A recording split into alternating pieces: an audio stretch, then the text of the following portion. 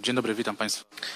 Good morning, ladies and gentlemen. The press conference after the meeting of the Minister of National Defense, Mariusz, Blaszczak, and Lloyd Austin, Secretary of Defense of the United States of America. Mr. Minister Blaszczak, the floor is yours. Thank you very much. Mr. Secretary, thank you very much for a good and fruitful conversation that confirmed our deep partnership, strategic partnership. Our meeting is of special importance and power, especially now in times of security crisis due to the actions of Russia. I appreciate highly the presence of U.S. forces in Poland. The support of the United States in those difficult times is a sign of responsibility and an ironclad engagement in the security of Poland and Europe. The Polish armed forces, first of all, guards the security of our homeland, but at the same time, the eastern flank of the North Atlantic Alliance and the European Union. Hence, the support of the United States is for us very important and needed. Currently, we are facing serious challenges. We are at the verge of the most dangerous conflict since World War II. Unity and cooperation as part of NATO is the best response to an aggressive action by Russia. Now, the imperialistic policy of the Russian Federation requires from us and all the allies complex activities and complex deterrence and defense. We have welcomed additional U.S. troops in Poland that reinforce NATO's eastern flank. They're also in Poland. We have additional British soldiers as well. We give them support and we will cooperate with them as long as it is necessary. Mr. Secretary, thank you very much for the reinforced presence of U.S. in Poland, and thank you for your declaration for further reinforcement through NATO and the United States if such a need arises. Together we are able to be efficient, effective, and achieve more. We have a joint objective, being peace and security. Thank you, sir, personally also for the good news. Stronger together. Thank you. Bardzo dziękuję, panie ministrze. Thank you very much. And now, the Lloyd Austin. Well, good morning, everyone, and thank you for joining us. I'm glad to be here today with Defense Minister Blaszczak in Poland. And Poland is one of our most stalwart NATO allies. Mr. Minister, thank you for your gracious welcome and for the very productive conversation. I also look forward to meeting with President Duda and traveling to Powidz Air Base to visit with U.S. and Polish military personnel later on today. Revolutionary War, when Polish heroes fought side by side with us to gain our freedom, Poland and the United States have developed a special bond in the defense of liberty. Soon after World War I, American volunteer aviators provided air cover for Polish forces fighting for their own country's independence. More recently, Polish and American soldiers fought and died together in Iraq and in Afghanistan against common threats to our security. And today, our relationship could not be stronger. I'd like to thank Poland for regularly hosting more than 4,000 enduring rotational U.S. military personnel, which is the fourth largest concentration of U.S. forces in Europe. And of course, in light of Russian force buildup near Ukraine, we appreciate Poland for hosting an additional 4,700 U.S. soldiers who are prepared to respond to a range of contingencies. And they will work closely with our State Department and with Polish authorities should there be any need to help American citizens leave Ukraine. Under the 2020 Enhanced Defense Cooperation Agreement signed by our two countries, Poland strongly contributes to these deployments by providing facilities and logistical resources which we truly appreciate. We're also partners in developing Poland's defense capabilities. Poland has chosen the F-35 fighter aircraft. Poland air defense batteries and Patriot air defense batteries and high mobility artillery rocket systems. Today, I'm proud to announce another step in this growing partnership.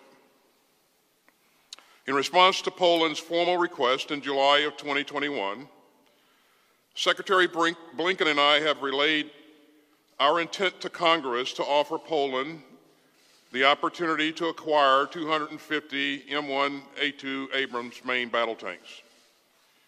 The time frame for delivery of these tanks is currently under discussion.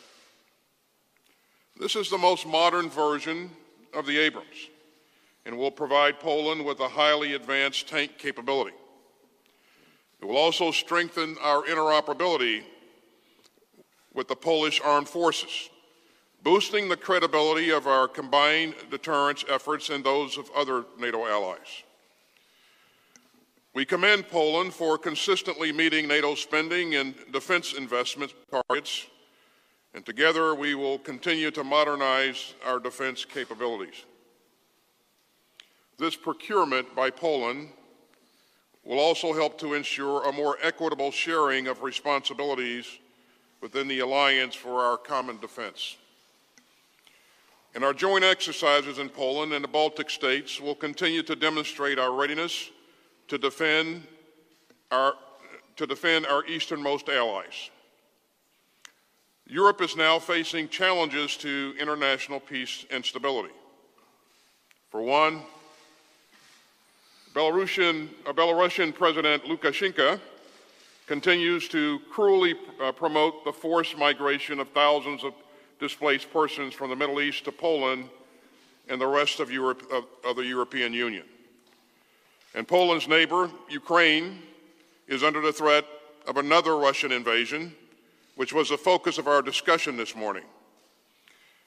Any Russian attack or further incursion into Ukraine would not only ignite conflict, it would also violate the bedrock principles of national sovereignty, territorial integrity, and self-determination. The deployment of thousands of Russian forces in Belarus, in addition to the thousands surrounding Ukraine to the east and south, put some of those forces within 200 miles of the Polish border. If Russia further invades Ukraine, Poland could see tens of thousands of displaced Ukrainians and others flowing across its border trying to save themselves and their families from the scourge of war. To be clear, as I said yesterday in Brussels, there is still time and space for diplomacy. The United States, in lockstep with our allies and partners, including Poland, has offered Mr. Putin a path away from crisis and towards greater security. Whatever path he chooses, the United States and our allies and our partners will be ready. Poland knows firsthand the steep cost paid by victims of aggression from larger neighbors, and it has made valuable contributions to assist Ukraine in building up its defense capabilities. This includes joint training exercises and hosting a trilateral brigade composed of Polish, Ukrainian, and Lithuanian soldiers, as well as Poland's recent offer of ammunition and portable air defense weapons to Ukraine. The United States also continues to move material assistance to Ukraine to help the Ukrainians defend themselves.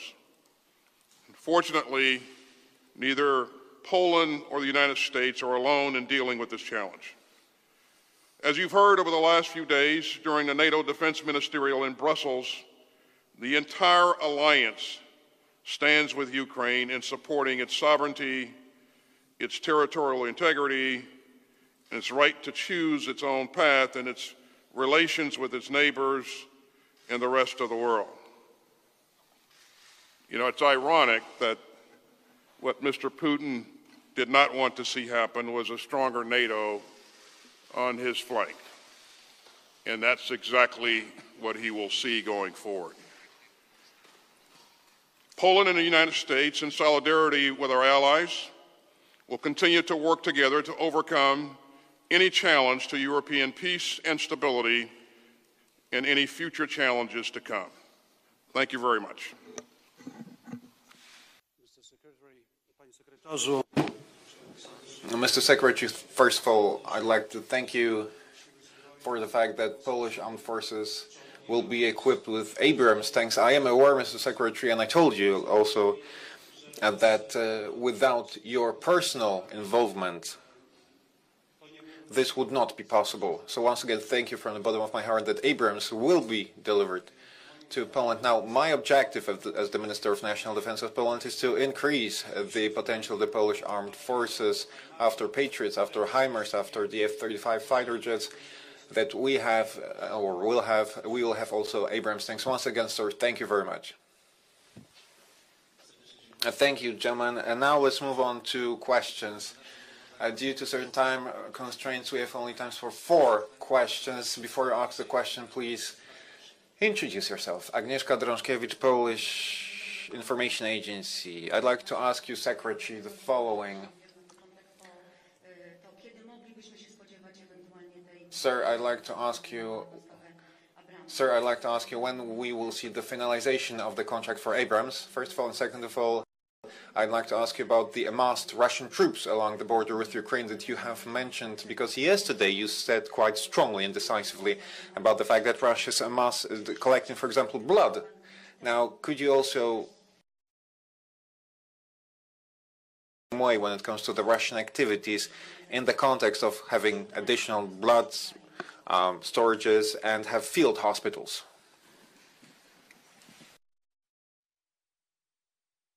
Delivery of the tanks. As you would imagine, this will take some time. The exact timing we're still working on, and we don't have anything to announce in that regard today. Second, in terms of what we continue to see on Ukraine's borders, you heard me say yesterday, although Russia has announced that it is moving its forces back to garrison, we have yet to see that. In fact, we see more forces moving into that region, that border region, and we also see them going through, continuing to prepare by doing things that you would expect elements to do, military elements to do, as they were preparing to launch an attack. So it includes a number of things in terms of moving closer to the border, dispersal of troops, increasing logistical capabilities, and so again, all of the indicators continue to indicate that he will maintain the capability to launch an attack at most any time. So we haven't seen any evidence of him moving his forces away from the border. Thank you. Bardzo dziękuję. Poproszę następne pytanie.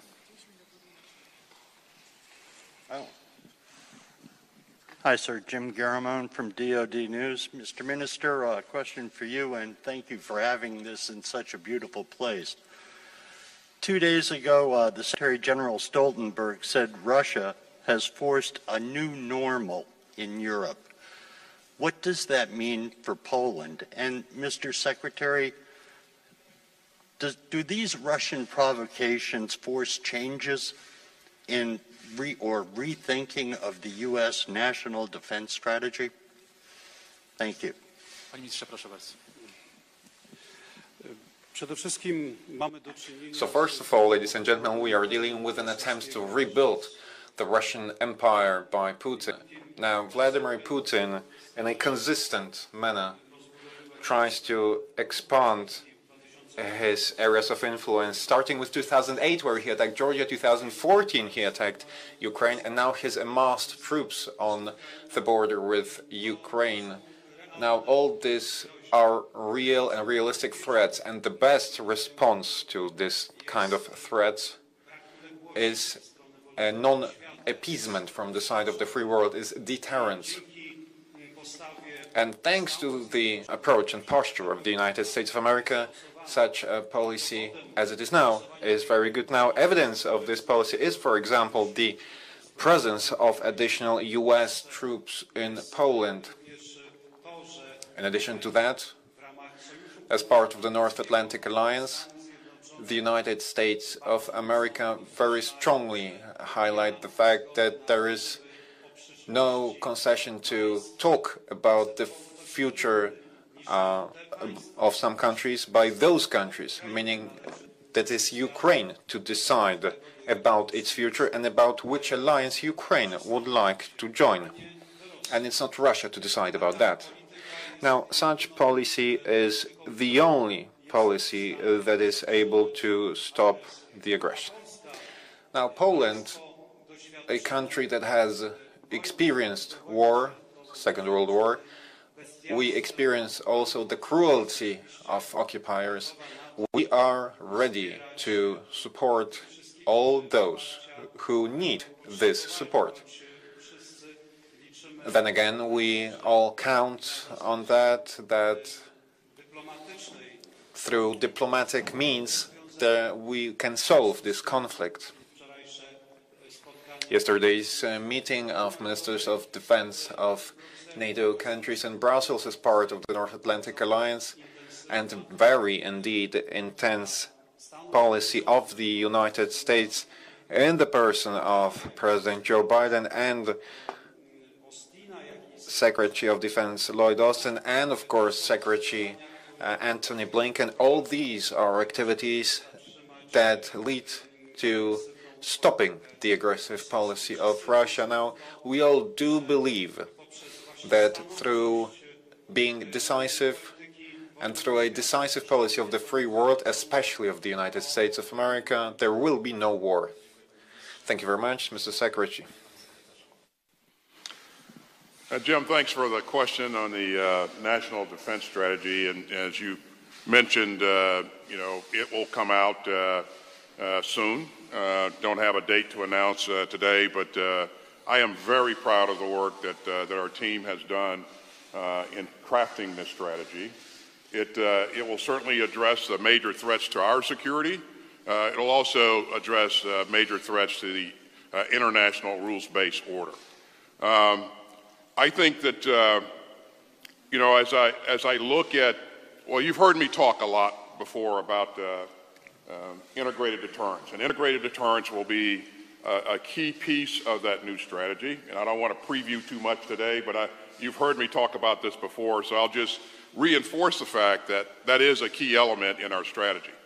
And integrated deterrence includes using all of the capability that's in all warfighting domains, air, land, sea, space, cyber domain, plus using every instrument of national power, diplomatic, economic, you name it. But most important, using the capability and the capacity that's resident in our partners and allies.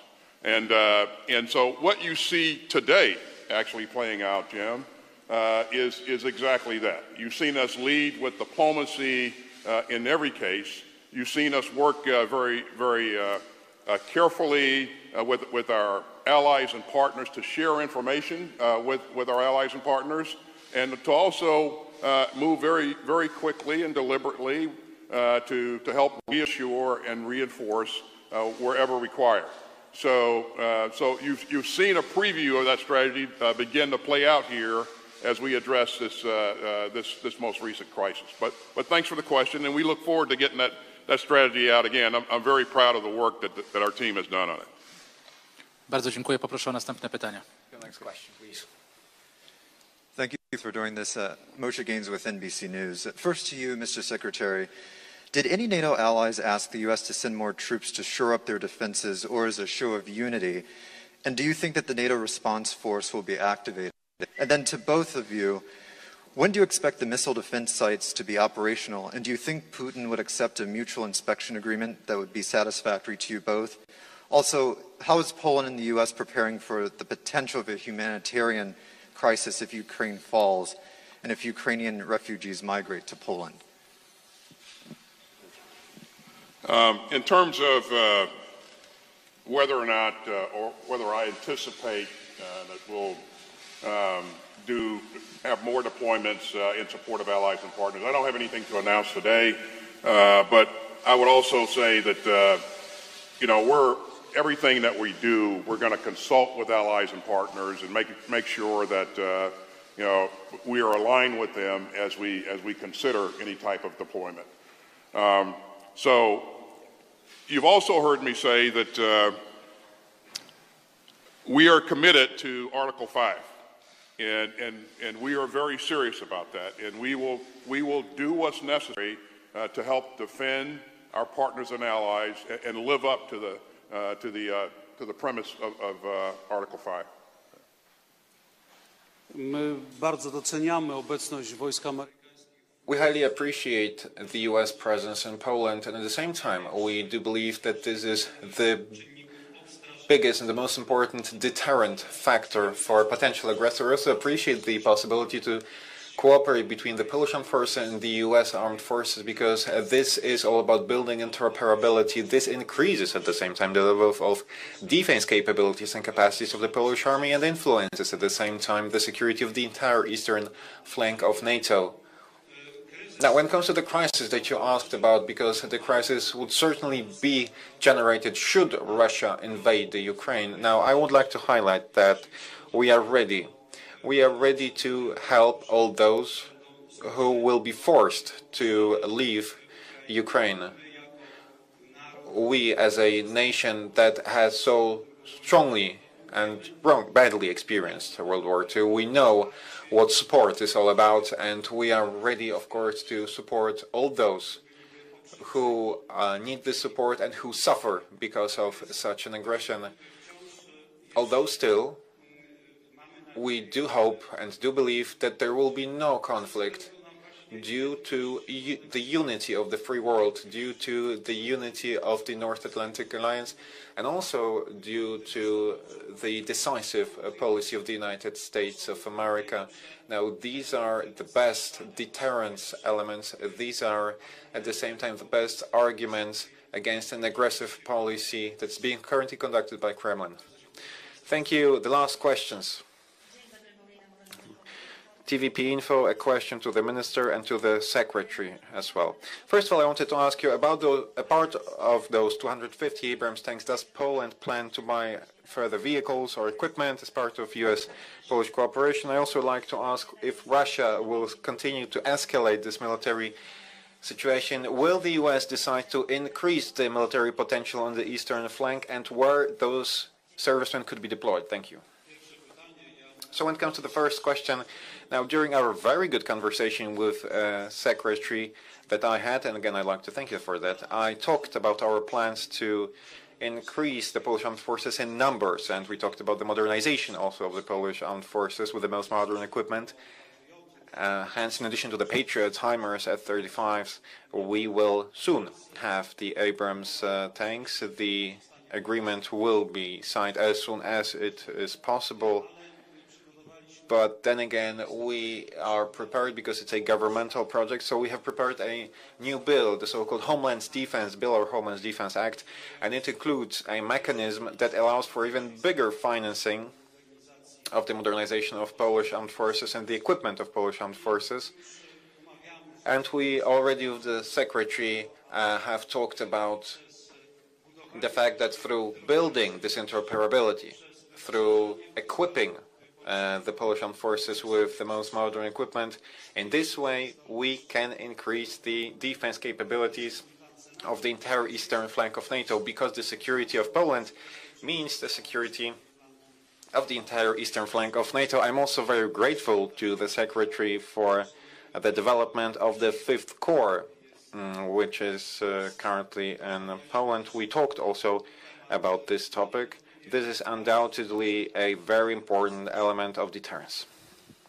In terms of whether or not we intend to deploy any additional forces in the near term, again, I would just say that everything that we do, we will consult with NATO and our allies and partners to make sure that we're fully coordinated in any steps that we take going forward.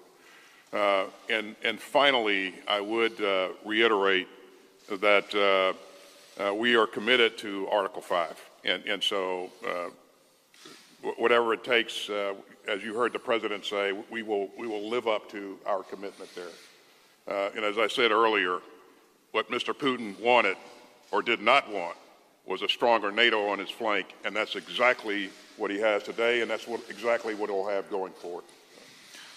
Bardzo dziękuję panie sekretarzu, bardzo dziękuję panie ministrze. Thank you, Mr. Minister. Thank you all for being with us in the press conference. Goodbye. For this part of the visit for press conference, and I appreciate what you said in this conference. Thank you. Well, thank you. Thank you. It's always a pleasure. Yeah.